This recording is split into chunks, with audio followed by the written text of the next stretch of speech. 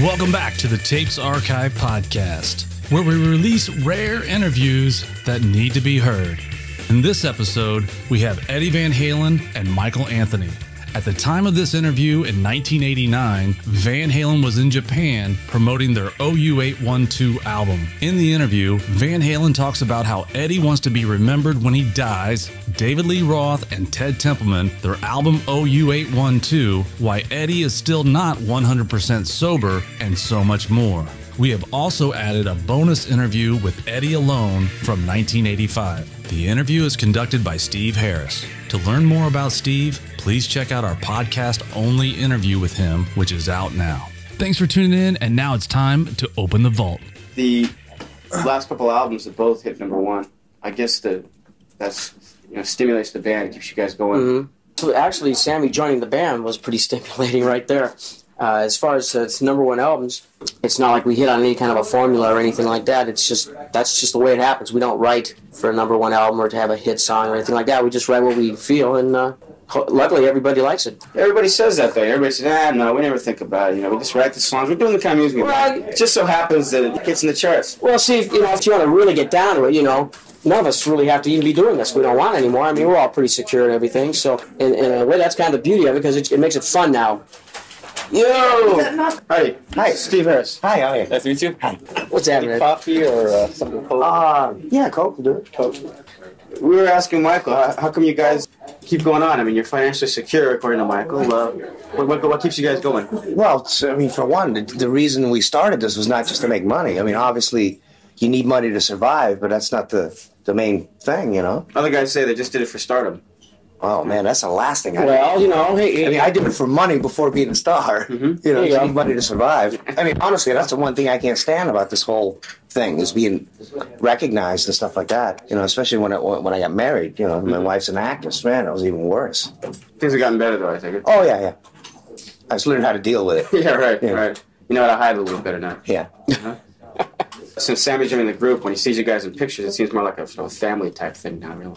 I mean, Sammy lives like 2 doors away from me out in Malibu, so yeah, we're buds. I guess what he's getting at is like when Dave was in the band, it was kind of more of that showbiz. Sammy's just like the rest of us. When we first got together, he fit like a glove. It's like, listen to these guys, Yeah. It never used to be that way before, with with Sammy, it's just like, I guess we're all equal, so to speak, Yeah. all just a bunch of goofballs having fun.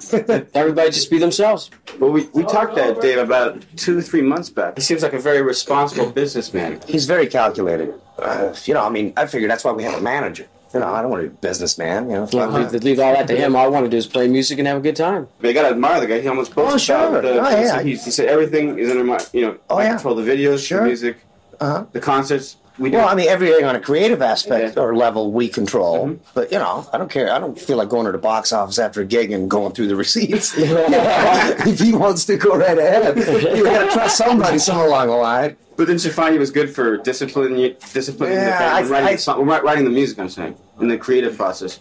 Not really, because the writing process is the same then as it is now. I come up with the music, and it's actually me that gets the ball rolling. Everybody else kind of dresses it up. So. Yeah. I mean, I come up with the seed, so to speak, and then we take it from there. And it used to be that way with Dave, too, so it wasn't like he cracked the whip on anything concerning the creative process. I thought maybe he would just kind of judiciously edit it, edit out some of the more... Or maybe judiciously edit the close part. Yeah, he was more into the flash part of... Well, I don't want to talk about him anyway. Yeah. Talk about us. Okay. The most notable attribute of OU812, he says, is it's more straightforward, it seems like. The styles are a bit more rootsy, simple. I personally think it's more of a diverse record. I mean, finish what you started. Why can't dispute? I mean, when it's love, source of infection. I mean, you got. There's a lot more diverse stuff on it. I don't think it's really that much more straight ahead. I mean, like finish what you started almost sounds like when you hear the intro, it almost sounds like Robert Cray or something like that. But then you have stuff like Source of Infection, which is. Old style Van Halen, you might say. And you got When It's Love, which is a ballad. You got Feel So Good, which isn't really straight ahead at all, if you ask me. And you got Cabo Wabo, which is, almost Zeppelin. There's music. There's music on the album for any type of mood you possibly could be in at any given point in the day. I think what he might be picking up on is that it's just a little more comfortable because we've been together. We did 5150, which was the first album. It's just a little more solid and comfortable. We're in a complicated band to begin with. You know, I mean, how many notes you got? You got 12 notes to pick from, right? I mean, we never did out of meter stuff like a band, say, like Rush or something. You know, we've always been pretty much 1-4-5. In the studio, it's pretty much the same thing. You know, you can dress it up and go really wild with as many effects and any of that. You know, we try to keep it just as any kind of maybe like a garnish, just to enhance it. Just a fork and a knife to steal it. When you guys started out playing, you were a little different from the people in the audience. I mean, you may have even been a little bit younger when you were first doing clubs. And when you became popular, you were pretty much the same age as a lot of the kids. Although now I guess you're quite a bit older than most of your fans. Do you feel removed at all? No, not at all. And the funny thing is, especially we'll say like a record like OU812, since we do have songs like Source of Infection and, you know, The Rockers, My Own Mind, whatever, and we have Feel So Good and stuff like that. You know, in the U.S. anyway, our audiences range from 13, 14-year-old kids to my age. Like when we did the Monsters tour, it was kind of funny, you know, to see people my own age out there struggling with the truth. Well, interesting thing, I remember Miles Davis, he was using the guitar player Mike Stern for a couple of years there. And one reason he used that guy was he wanted an Eddie Van Halen type of sound. Oh, really? Well, all right. Your fans kind of span a much wider range than you had thought. More like about 12 to about 85. I think a lot of people are picking up on the kind of sound because it's not the typical Flash type of thing. Right, well, you know? It really isn't. I remember once you said, like, your father, when he listened to you play, he was always very moved by it. What do you think you got? I don't know. It's just in my blood, I guess. You know, to me, it's a difference between being a true musician, so to speak. When I'm dead and gone, what I want to be remembered for is a musician, not just a flash guitarist. Somebody who, you know, could write and play and perform, do all, you know, whatever it takes to be a full musician. With the myriad of imitators out, I was sitting down the other day trying to think what exactly it is about you that separates you from all the clones, the Eddie Van Halen clones out there. What do you think it is? I think it's the ability to be more of a musician than just, you know, a lot of people ask me, how come you don't play as fast and crazy like you used to? Well, I've kind of grown into being more of a musician in a grander scheme, like getting better at songwriting and things like that. So, you know, I don't think you'll last in the music business if I was still just playing as fast as I could. So I think that's what sets me apart. Part of the reason why Van Halen has been around for as long as we have. We'll continue also. Because of the music. Yeah, you know, look at Jimmy Page and stuff. In the beginning, he was a real flash guitarist, too, you know, on the second record, but he developed into a good producer, songwriter, you know, and I think that's really what it's all about. In his case, it was the sound that was remembered. Because, you know, when you listen to the actual solos, it sounds like, you know, he's wearing gloves or something. Yeah, but it was unique because you try and copy the stuff, and it was hard, you know. He had a touch that was real different. Take a song like Stairway to Heaven. Come on, it's a classic. Yeah. The song and the solo in it is classic. Everything about it is, you know. And that's probably the height of his career, you know, the best thing that he's done. If he would have stopped doing that, then he might have went on. But it's kind of a sad case. But is that what did it? I think so. Yeah. It's like you just don't think you guys can burn out musically? I think your brain burns out. You know, you keep pumping yourself full of drugs and stuff. Something's bound to go, whether it be motivation or inspiration or whatever, you know. It's kind of ironic that a lot of the greats tend to take that path. Well, a lot of the real greats die. Yeah. You guys are working more with emotions than you did before. Maybe in the beginning you concentrated more on technique, but now it's more... I'd say, in the very beginning, obviously, I was just kind of learning how to play myself.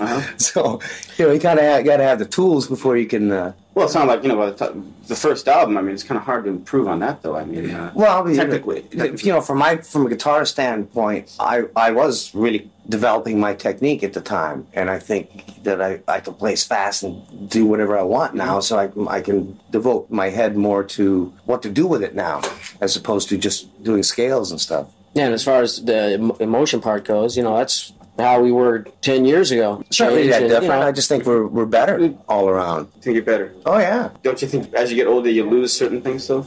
But then you gain other things also. Yeah, so, I mean, it's just a constant... I think you just change. You know, because if we kept doing the first album, you know, they'd go, they're not changing. Sounds just like the last record.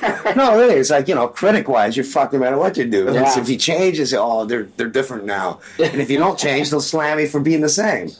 So you just go with what you feel. You ever go back to the older stuff and Well, I mean, we play a little bit of everything. Play stuff off the first record up to the newest. Do you ever go back and listen to it? Only on the radio. How does it sound to you now? I mean, it holds up in its own way. I think probably as far as any of what these other bands are doing today, I think it holds up with any of that. I think recording-wise, the way it sounds and everything, it's still contemporary. I think we're playing good, so the playing holds up. I've heard some stuff, and I think our songwriting's a lot better nowadays. Is that right? Yeah. To me, it's mainly some of the cover tunes. Like, say, You're No Good. I listen to that stuff sometimes. I go, oh. Dancing in the Street, stuff like that. Stuff that wasn't really my idea to do. Okay. Yeah. The truth is out, then. That's. Oh yeah, come on. That's half the reason why I built my own studio. I mean, it's like I'd written Jump, at least 2.5, 3 years before it was kind of allowed on a record. It might have been not that quite that long, but it was at least an album before, or two. Because I remember doing Fair Warning, I already had Jump, and then we did Diver Down, and then I built my studio, and I said, this is what's going on record, whether you like it or not. During the course of the band's career, have you ever found yourself becoming too indulgent, sacrificing melodies for technique? Let's say, for example, guitar playing wise. Did anybody tell you the solo's a little too long, it's a little too flash there, hold it down a little bit? Well, not really. Sometimes live, it starts getting into it. Oh, yeah. But yeah, you too. I don't think I tend to, like say a song like When It's Love on OU812. The solo fits. I wouldn't do a solo that I did in Source of Infection in a song like When It's Love. And I don't think I've really done a solo that doesn't fit a tune, so to speak. I mean, you pretty much know if something sounds good or not. If something's not going to sound good, then everybody's going to, everybody will hear it. Yeah. Ever been clashes, like, within the band? Like, Michael wants this, but, we gotta get that coming. Not really, no. We're very similar in knowing, if something stinks or not. What about your producer? How much input does he have? How much input do we have? Yeah, we produce it ourselves, so. You did the last for yourself? Yeah. And, the one before, too, basically. Yeah. Okay. I mean, Mick Jones got there when we were done. We felt really bad, so we ended up writing one more song with him just to make him feel like he was a part of it. No, I swear to God. And 1984 was the first album done in my studio, and that pretty much we did ourselves, too. But that wasn't credited to you, right? No. Well, Ted was still our official... Your official mentor. His name was still on it. Executive producer. He wasn't that involved. Well, it seemed like from the very beginning you guys pretty much had control of the reins, because even he... Well, not completely. Oh, really? Otherwise, songs like Dancing in the Streets would... I hate to say it, but... I remember saying one time you got in the It really pissed me off, because, like, say, Diver Down, that album was half cover tunes. Pretty Woman on it. It had, you have All the Good Times Gone, and, I'm just going, enough. But I'd rather... That was Templeman. Yeah. Templeman. Right? Oh, yeah. Whatever. Well, it was Dave and Ted. They were very... Their philosophy was sort of, if you redo an old hit, you're halfway there. So it's already been done. And I remember saying, I'd rather bomb with my own shit than make it with somebody else's. Think of the time you can save on, like, writing tunes, man. No, but that pissed me off, because I remember the lick I had for Dancing in the Streets. Done the synthesizer thing. I was writing my own song. Is that right? Yeah, and he kind of says, cool, I put this in here. And I'm like, no. But at that time, I wasn't in the position to say no. And finally, we kind of... that shows a major change in the band right there. Oh, yeah. It's become a lot more... That was 1984. 1984, it was the first album, actually, where we did what we wanted. Yeah. That's might be part of the reason why a certain person left. Guns N' Roses, we... Good, nice tattoos. Nice tattoos. Great headband. Great hair, too. Great hair. Love the hair. You was asking what we think of them? No, saying that they trying to represent sort of these new bad boys who seem to be destroying themselves in public on drugs and alcohol. Well, you see, something like that's popular right now. It's like, is it popular? It seems like they're it's a fad. It's like years ago. What do you mean? You got to be popular if you sell that many records. No, I mean that kind of sex, drugs, and rock and roll type of lifestyle. But I was just saying, you guys seem like you are very clean now. Actually, nothing's really changed. We just don't do it in public as often. You kind of get a handle on when to do it and when not to do it, Yeah. You can do anything to excess. Well, I still like a couple buzz and have fun, We go out and party, but just point in time, it's like, I don't know. Kind of got to know when to pull the plug. After a while, I guess it becomes tiresome as well, Yeah. Kind of. It drags you down. It's a little harder to get up every morning. It loses its luster. You don't want to be able to go out on the road and play longer than a week. Really? Did you ever go through a period where you thought it was getting a little too intense?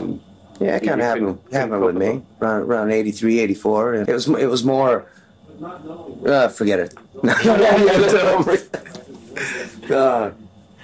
No, I went a little overboard, you know. Certain all of us did. All of us have it at one point or another. But and that's the great thing about having these bros of mine. Somebody to tell you, hey man, catch up and says, hey, a lot of times everybody's getting wild together, and nobody sees what's going on until all of a sudden it's too late, and then it's like, well. And then you guys. Then you find a Bon Scott in a car dead, with a bottle in his hand, and. Not placing the onus on Dave or anything, but I guess his leaving the band maybe sort of cleared the air a little bit for you. I'd have to say, yeah. It really lifted a cloud. But when he first left, I mean, was it a feeling of relief or was it a feeling of more shock? It was shock.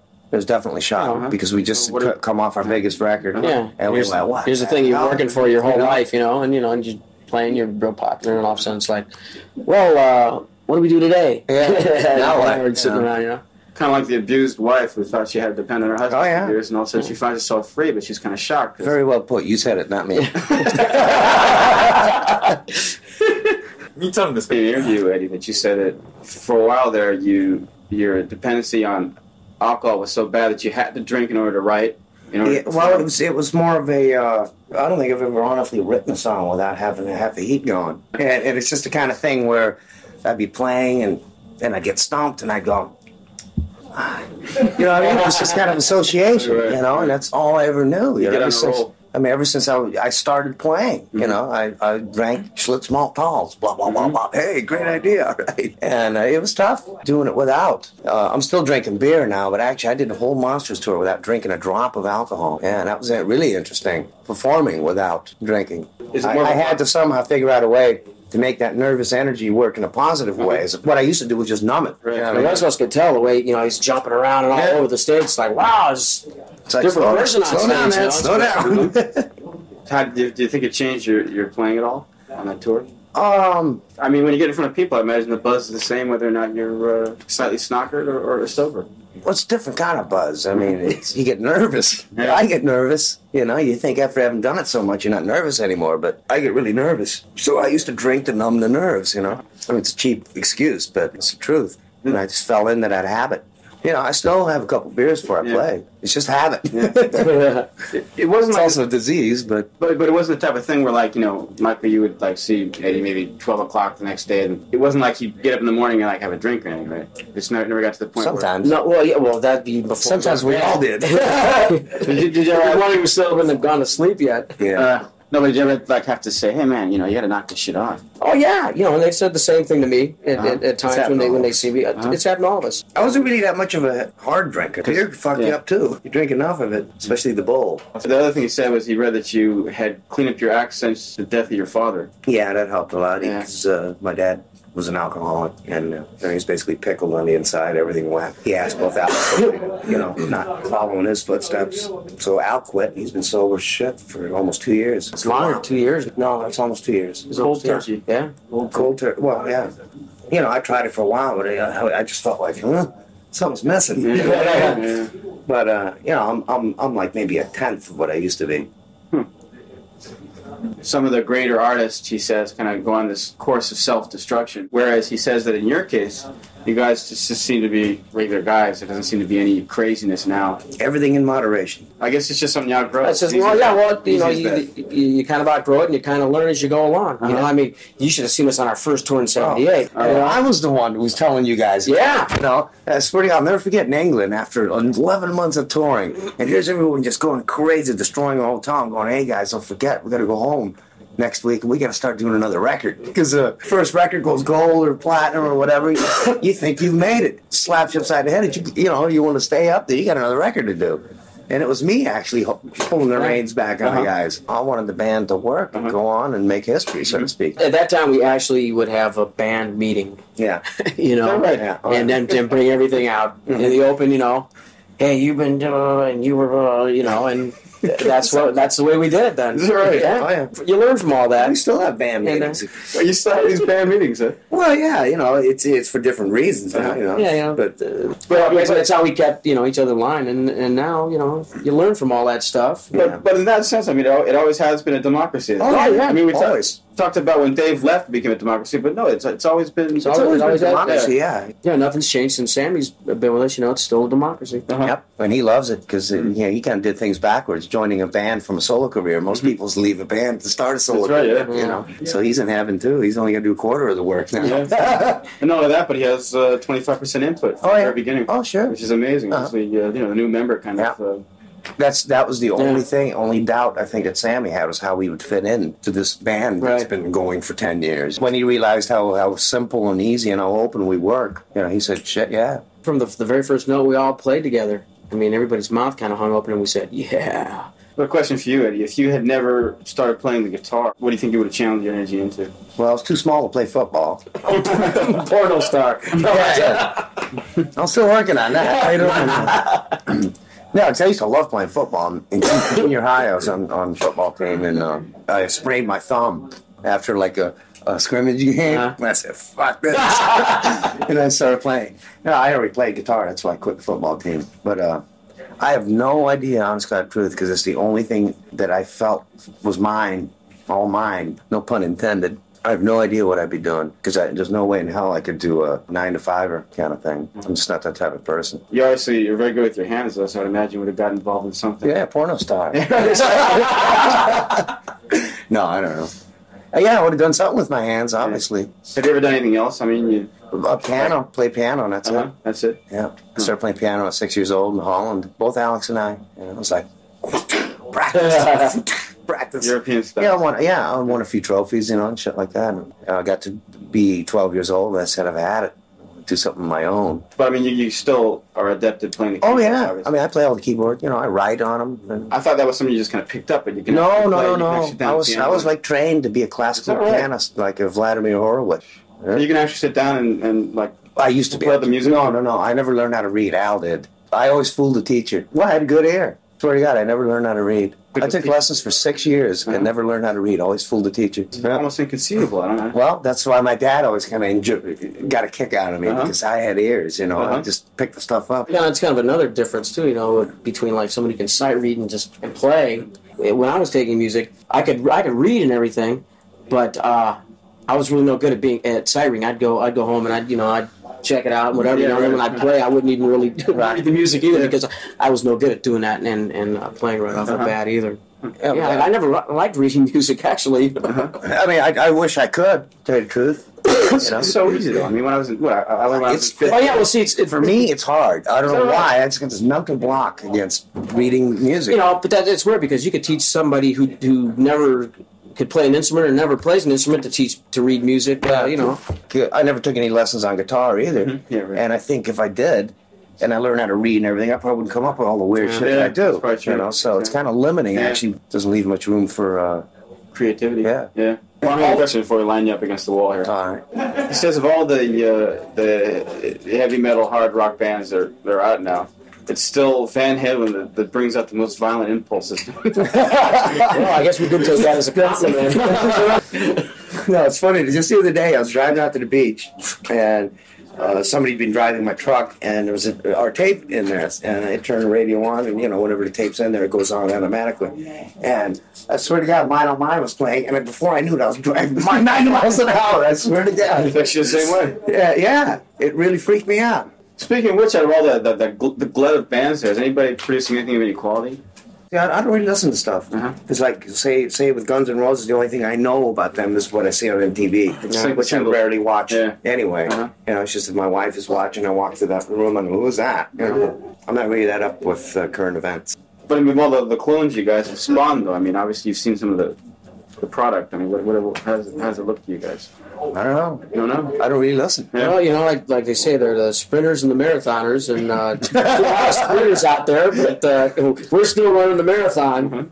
And I guess it would be interesting to see where some of these bands will be 10 years from now. I think that's true testing. The wall. Damn it, hey. The wall is. Hey, what's... You guys talk about stuff. What's up? We're hearing a bunch of bullshit over here. Hey, man. Like, oh, Jesus Christ, lie. That's not the truth. That's not the way it is. Hey, all we were doing was relaying what you were saying in there to them.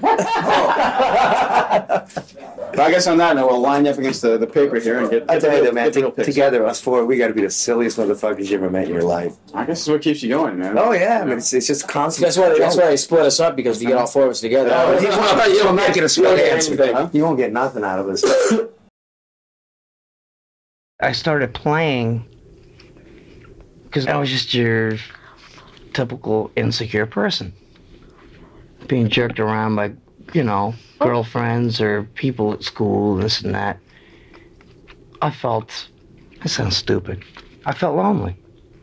I was just your basic loner. So I started playing guitar. I just kind of fell into it. I didn't know what else to do except play guitar. I got so into guitar that I would sit there hours on end, not go out, not go to parties, not do anything except lock myself in my room and play guitar. Ask Alex. He knows. He would go out with his old lady and come back at 3 o'clock in the morning, and I'd still be up playing. I probably wrote more songs within that 2-3 year period of time than I ever will. And it was because I was depressed. So was this like your friend, the guitar? It was a piece of wood that was part of me that I slapped together myself. And I just looked at it and I said, this piece of wood could never hurt me unless I fell on it, Playing guitar always helped me through emotional, bummed out times because I had something. Instead of turning on TV or doing drugs, I felt like I had something. It wasn't like, oh, I'm bummed out, I better play my guitar. It's like, I can say that now because that's what I did if I did get depressed. I don't want to sound like a geek, but guitar really means a lot more to me than an instrument. It's part of me, period. My mother and father used to tell Alex and I, get a job, have something to fall back on. Here I am, 21 years old, going, oh God, Al, what are we gonna do? So Al has this bright idea and he goes, here, put this blue overall on. And we went down to San Marino, which is a real rich section, South Pasadena area. And Alex would go knock on the doors and say, hi, I'm from San Marino department of whatever. And I'd be sitting out in the gutter taping up the house number to paint the number on the house. And Al would charge him $3. And that's how we made money. Wait a minute, you just calmed them into thinking that you had to paint the number? Yeah. Well, what if they already had a number on their house? We'd say, well, it's mandatory. Once a year, it has to be done. Al was a very good talker. You got away with it, really? Until one day, after we did this for about a month and a half, every day, a cop happens to pull up. And he goes, hey, what are you doing? I'm going, Al! So he just said, he kicked us out of the city. Was it very much like you were the younger brother sort of getting into these scrapes that Alex was devising? I depend on Alex. Yeah. I really do. Sounds hokey, but I love him so much. Even if he wasn't my brother, he would be my best friend. That's why we can fight without hurting each other, still get things out. I used to love Dave Clark 5, so I bought myself a drum set. And I'd be out throwing the papers, as a paper boy, to make money to pay for the $125 drum set, and Alex would be home practicing Wipeout. And he got better than me, and he was taking flamenco guitar lessons at the time, and I picked up his guitar. The majority of the ideas I come up with, I write on piano and then apply to guitar. And nobody believes me, just like no one believes me that Eric Clapton is the only guitarist that I ever copped licks from. What I used to do is I'd sit down with a turntable and listen to the live Cream stuff and take the turntable and put it on 16, not 33 RPM, but 16, which is real slow. And I take the balance and put it to the left or the right, whichever side the guitar was on, and crank it up and play along. And it sounded like, real, it's like almost an octave lower when you turn the speed down to 16. But I learned everything, like note for note. It seems to me, however, that, I mean, as far as stuff like people think, when they think in terms of guitarists, and they think of 60s guitarists, you may not have listened to them, with the exception of Clapton. But what you're doing is you're taking the same instrument that they used, and it's like you're moving it into another dimension. I mean, it's like you've created this whole other kind of language. You do stuff that I never heard before, and that doesn't mean that you're better or that you're... Yeah. You know what I mean? It's just like, it's the next step. I don't at all almost. feel that I'm better. If I kick the bucket tomorrow, the only thing I want people to at least think of me as, or respect me or whatever, is that I have done things on guitar that no one else has done. I'll beat the out of my guitar to get any kind of noise I can out of it. Now, why do you think you get those noises out of it and other people haven't before? Anger. You don't know what it is that makes Van Halen good? No, because when Dave, Al, Mike, and I get along great, it's no different than when we can't stand each other. Are there really times when you can't stand each other? Sure. Come on, you're married. Aren't there times when you don't feel like putting up with your husband? I mean, Valerie will admit to putting a hammer to my head sometimes. A hammer to your head? Okay, not a hammer. Maybe a door to my face. Whenever you know or spend a lot of time with one person, it's inevitable that you fight. Period. Alex and I were brothers. Without him, I don't know how I would handle all of this. And we fight more than anyone I've ever known. But we also get along better than anyone I know. That helps me getting along with anyone else around me, just like getting along with Valerie. We fight so much that we get everything out. At what point did you know that Van Halen was going to be something special? I always thought Van Halen was going to be something special. To me, Van Halen was special when we played backyard parties. Because it was me. What were you like then? The same jerk I am now. What'd you play? What'd you look like? I played guitar. I know you played guitar. Oh. I didn't look too much different, actually. But to me, Van Halen was always something, something special to me, because it was the main part of my life. You've said that the guitar is your first love. Is that still true? There are different kinds of love. I mean, I wouldn't trade my wife in for another guitar. It's just part of me, period. Actually, it kept me from growing up. Really. Like my father. 2 things he always says is, you only live once, and there's nothing better than a good life. He's like a real major role model to you. I mean, you never had any other heroes that you looked up to, no movie stars, no musicians, nothing. It was him. I'll tell you, Alex and I and my mom, dad, we're a very close family. And I almost play to please them, to give their seal of approval and go, yeah, I like that.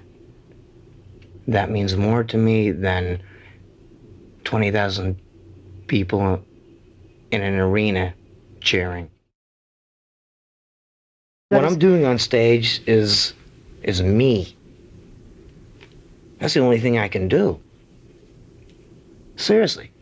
I put everything I got into what I do on record or live, and I'm glad people like it, but it's just very funny, even though I'm in my late 20s, How late? It's 10 to 2. I still feel like I'm a jerk kid. Like when I was in high school. When chicks didn't want to go out with me because I didn't have a car or this and that. No, all right, now stop. I still feel the same way. You have been named Best Rock Guitarist by, what is it, Guitar Player magazine now for 5 years in a row. You are married to, one of America's sweethearts, okay? You get kids screaming in concerts.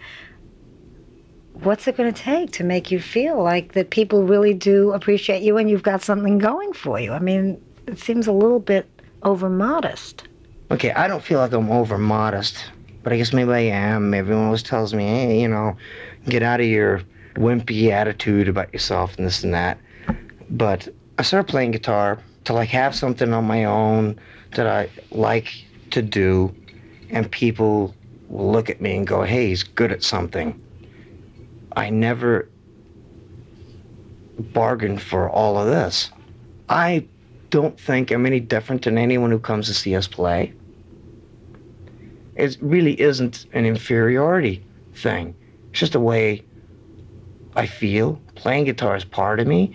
If Van Halen ever goes, and people don't like us anymore, I'm not going to go get a day job, or I'm going to continue playing guitar, because that's what I love to do. Is there part of you, is there a fear somewhere in you that if you gave in to all this adulation, and if you started to believe the publicity and the applause and the hysteria and the kids grabbing at you and that kind of Eddie, do you think that would hinder your creativity? No. I get more hung up thinking about how to avoid it. Yeah, but why do you want to avoid it? Because I don't like it.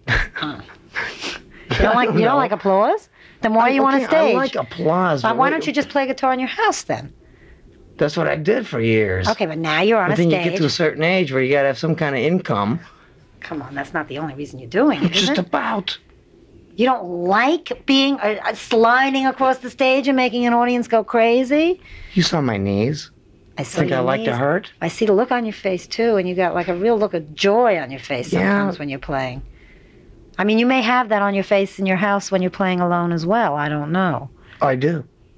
I know some people who love that spotlight, that being in the middle and causing the hysteria, whatever. Alex pointed this out to me. He said, next time you do your guitar solo, look. And he said, you can slide on your knees or kick your amps or do whatever you want, but the people cheer loudest when you just stand still and play. And that makes me very happy that they appreciate what I do on the guitar, not on my knees, You You don't feel like a rock star. What is a rock star? Sounds like one of the Flintstones. It does. Hi, I'm from Bedrock. I'm a Joe rock star. When I think rock star, I think of a person posing, wearing skin-tight satin pants or spandex. I'm not like that. I wear the clothes I do on stage because they'll beat me up if I don't. Because I might just soon go out there the way I look right now. I think you should. Because I love to play. Yeah. When you started out, what did you envision for Van Halen? I mean, when you were playing for $100 a week, what were your dreams? Okay, what I dreamt was that we would be famous, but not famous in the way the word means. Not that I could walk down the street and everyone would go, hey, that's him. Not like that, but famous in a way that people like the music we make. I would love to be the Invisible Man and just play. Why don't you stand behind a curtain then? Because they won't let me. My brother used to throw drumsticks at me. Move! Move! Jump around! I mean, I don't jump up and down and slide on my knees in the studio. I play. That's all I ever bargained for, was I love to play, I want to play. Do you like playing more when you're on stage and you're sliding on your knees and you're jumping up and down? I mean, does it give you an extra added kick? No, when Alex used to throw drumsticks at me, and not really beat me up, but everyone used to yell at me, you know, move, move, do this, do that. I was afraid to do or move the way I felt like moving. And what I'm doing now, no matter how ridiculous or whatever I look, sometimes I see pictures of myself, I'm going, but what the hell? That's me. Whereas back then, I would try and move the way I was supposed to. Hi, I'm a rock star. I'm a lead guitarist. I better look like every other lead guitarist, otherwise I won't be accepted. What I'm saying is that the way I move is me. There's lots of people who work hard and who don't have the same kind of talent. I mean, who Work don't have a hard in a gift for different being able to way, create though. melodies and things. That's a gift. That's talent, no? I'm not just saying it's something that comes easy to you and it just rolls off your fingers. You devote your life to it. I guess what I don't like is, okay, the word gift. It's like something that was just handed to you, or given to you by some unknown power. Right. I don't know. I don't even tune normal. You know, how do you tune? You mean just how it sounds right to you? Yeah, if people have perfect pitch, I probably drive them nuts. Why? Because standard tuning, like what a piano is tuned to, is A 440. Those are the cycles of the overtones and vibrations of that note. A. Above middle C 440. I don't tune to A. I tune down. Why? Because certain harmonics come out better, depending on how you tune. Sometimes I tune up, depending on what kind of sound I want. The point remains is that you don't go by these rules anyway, okay? So you created your own rules. Do you see a created your book in own- this room? I hate books. Any kind of books? Reading books, or just, you mean guitar books or I like music entertaining books, but anything concerning theories, anything that someone wrote that's supposed to set some kind of, this is the way you're supposed to do it, makes me gag. I mean, I wouldn't sit there and do the weird stuff I do on guitar if I took lessons. I just enjoy playing, period. Whether it's by myself or with people or with machines or just in my own mind while I'm going to sleep, you know? How can you go to sleep if you hear these melodies in your mind? Don't you want to just get up and get them down on a tape? That's why I have all this stuff here. Yeah. So when I wake up, you know, what you call it?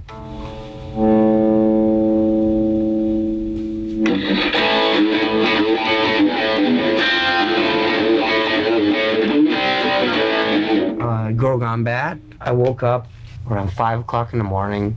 Valerie and I were in a hotel. I forget where it was.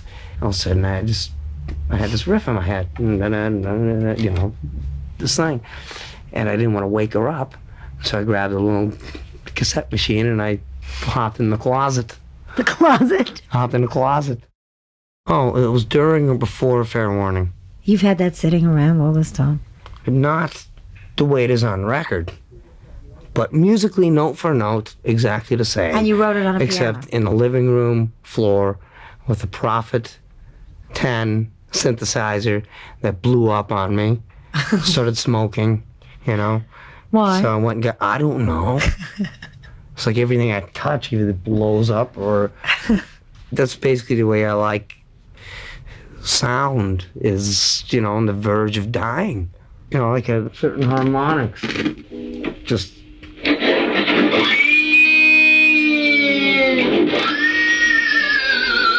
I mean, you do that, man, it sounds like a horse or something. Here's my elephant again.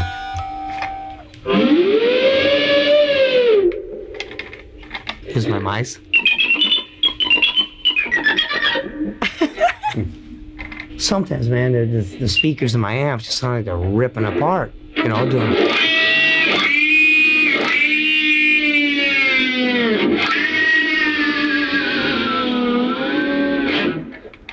Oh, this isn't my amp. This record was so important to my mental health. Why?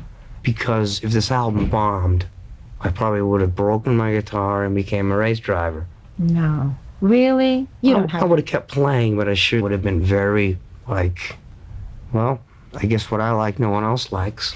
And I started thinking, oh, God, if this album bombs, I can't force myself to think pop or commercial.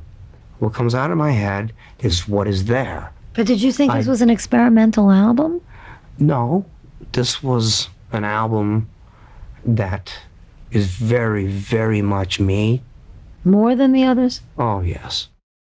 You can play many different styles of guitar, can't you? I mean, you were telling me before Sure. you could play crosswords note for note, Uh-huh. which I still love to hear, actually. Okay, I'll play a little bit. Okay.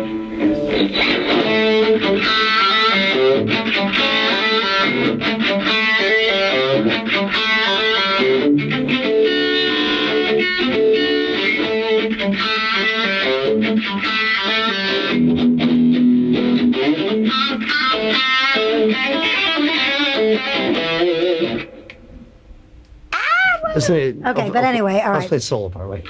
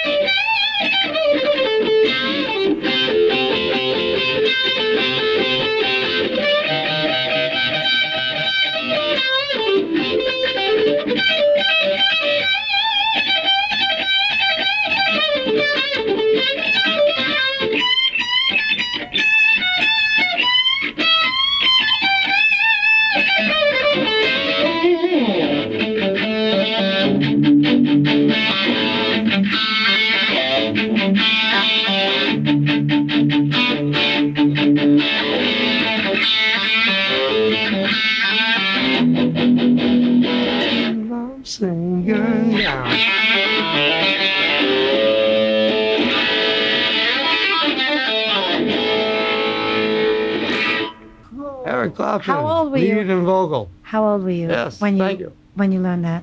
Before I ever saw Derek and the Dominoes. So that was like in your teens. I was right? about 15. Do you feel that what you play on stage with Van Halen is being the guitar hero, or is that what you want to play? I mean, are you happy? Whenever I'm playing, I play what I want to play.